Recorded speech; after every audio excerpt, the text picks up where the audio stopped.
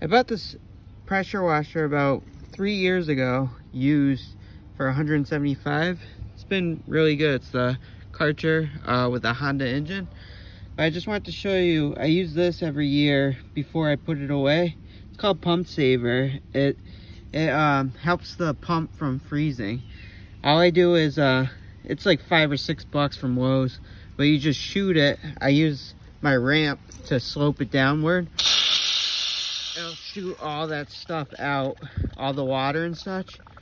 I usually do it twice, but you just screw it on.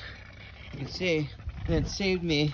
It's only $5 or $6, but it saved me every winter. See, it foams.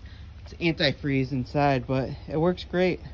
I'd recommend it.